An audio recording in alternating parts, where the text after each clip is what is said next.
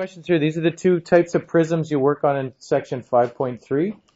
Rectangular prism, triangular prism. I made this a little bit harder because I didn't give you a length that you need, but we can get to that after, right, if you still aren't sure about that. If you want to find the rectangular prism, a couple different approaches you could take, okay? For this, the couple different approaches you can take are, you can draw the thing, like actually physically draw the net and then work out the areas of each one if you want to. Or you can just label the sides. I think for some of you, if you realize there's three different types of sides here, right? There's this one. Okay? Draw that, draw the net for that thing and then, or even just draw the sides separately and then work out the areas, right? You have that kind of, whoops, that's not the right pen. You have that front side there, the yellow side, okay? That yellow side is, what are the dimensions? 10, 5, right? So you got 10 centimeters this way, 5 centimeters this way. How many of those sides are there? In this shape here, how many are there? There's one on the right and there's one on the left, right? They're on both sides. What's the area of that thing? If you have a rectangle, it's 5 times 10. It's 50 centimeters squared. You can show your work any one of a number of ways as long as it's organized. And we have two of these, right? Two of these. Okay? Then you got this side, right? So you have, how many of those do you have? You could even draw this here. It's a bit skinnier, right? Because it's only 2 times 10, right? The blue one. There's the blue one.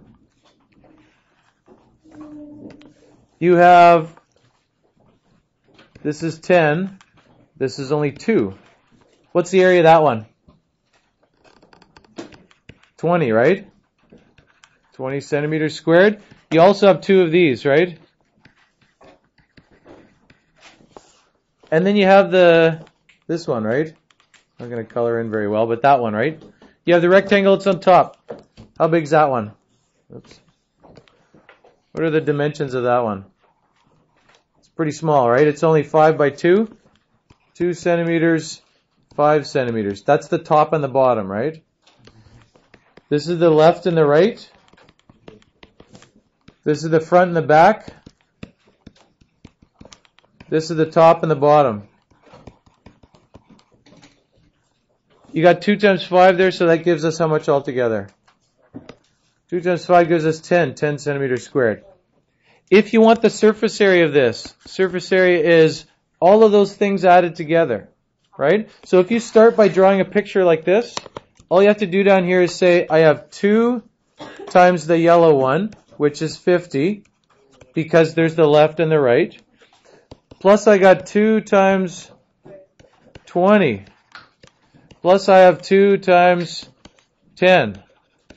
If you don't like using that dot for times, you can put brackets there to say times, or if you really want to, you can use a time sign, although I want us to stop, you don't use that so much in high school math.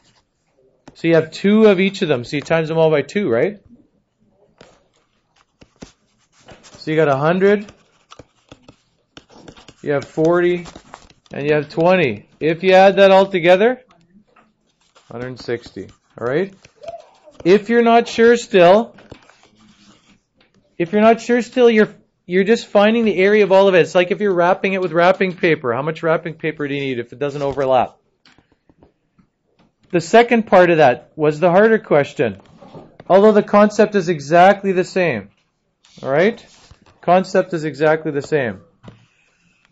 If we're going to work out the surface area for that, we got to try and either draw a net for the thing or just draw the sides separately. Okay? So what do you have here? You have two of these. If you're trying to work this out again, if you want to draw them all separately, please do. Draw them separately, right? You have 2 that are triangles like this, right? So you got something like that, right? You have 2 of those. You have one that's and that triangle is 6 times 8, right? So you got 2 of those. You have one that's, which one here? You have one that's the bottom of the thing, right? These are the two triangles. And you have one that's the base. What are the dimensions of the rectangle on the bottom? The dimensions of the thing that's sitting on the ground. What are the dimensions? What are they? 11 by 8. It's 11 by 8, right? So if you draw a rectangle over here that's 11 by 8, okay, draw a big rectangle, 11 by 8. You got 8, you have 11. You have another rectangle that's the back, right? The back of the thing. What are the dimensions of the back of the thing? What are they? Somebody else tell me. We got one person who's thinking about it. Maybe more, but you don't want to say. What are the dimensions? It's 6 feet high. This is a pretty big thing here, right? 6 feet high, and how wide is it? How wide is it? 11, right? 6 by 11.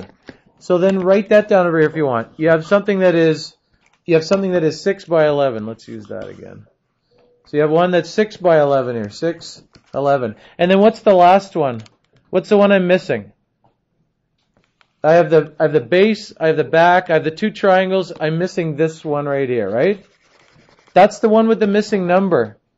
You first of all have to find that missing number. Now that makes it a hard question, okay? So don't feel like if you didn't initially see how to get the 10 that you don't understand any of this. It's not true, right?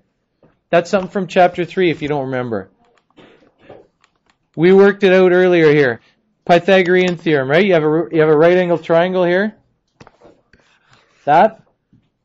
Right? You can work it out by saying, I know that if that's a right angle triangle, 6 squared plus 8 squared is whatever the length of that ramp is squared.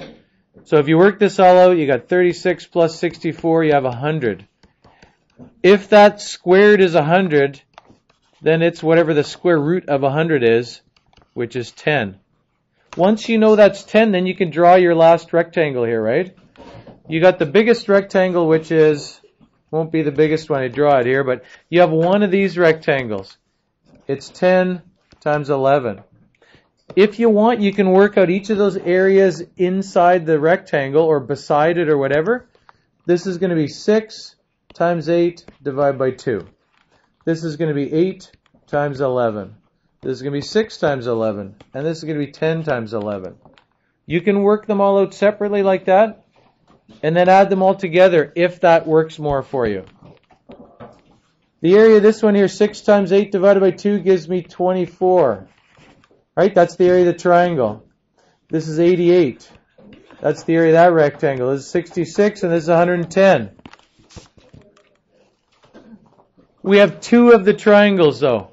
2 of the triangles. So it's not just 24, it's 2 times 24 if we're working this out.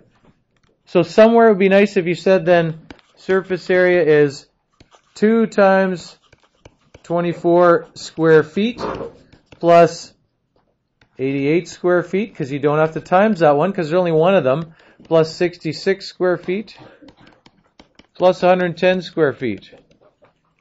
So you have each of those, right? Each of those sides. There's 5 sides. You got to make sure you've accounted for 5 sides. 1, 2, 3, 4, 5. I have all 5 of the sides.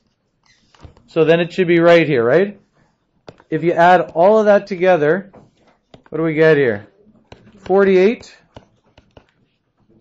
plus all of that stuff. What does that give me? 110. Should I look down below? No. What does that give me here? I have 136. 196, 202. Is it 312? Anybody agree with that? 312? Somebody want to confirm that? 312? That's how much, if you were building this as a ramp for something, if you're building that ramp, that's how much plywood you would need to make the ramp, right?